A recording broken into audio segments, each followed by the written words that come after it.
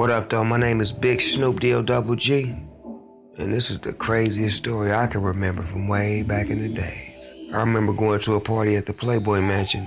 I had on a blue smoker's jacket, Playboy Mansion robe. I had a big old pimp cup, real big, about a half a gallon of champagne, a gallon of orange juice, you know what I'm saying, to level it off.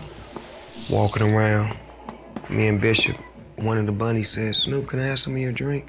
I said, "Yeah, go ahead, baby." So she grabbed it, took a sip, gave it to her friend and let her have a sip. And they passed it around, and I turned my head and turned back around. They gave me my glass. I started drinking. And as I'm drinking, boom, I'm starting to feel a little different. So I start to walk and get a little queasy, and there's nowhere to sit. So I finally find some room or a door, and I kick through the door. And when I go through the door, it's like 16 flights of steps, and I fall down all of the steps, straight to the bottom, to the floor. Boom!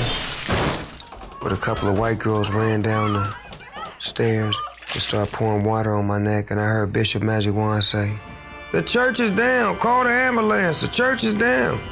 So the girls get me to a point where I finally wake up, and they someone slipped a roofie on you. So I get back, walk back through the party. I'm like, you know what? I can't lead a party like this.